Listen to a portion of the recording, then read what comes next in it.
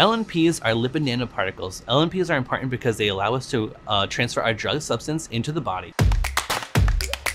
So an LNP is kind of like a winter coat where you wear it to protect yourself, but then once you get inside, you can take it off. So in the same way, the RNA is protected, and then once it gets inside the cell, it sheds the jacket, and now it can go and do its job.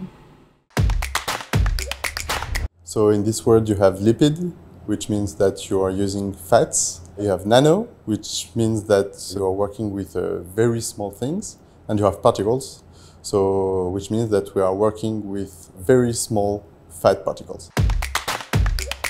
So the lipid nanoparticle basically protects the mRNA from breaking apart until it's released into the right location in the body.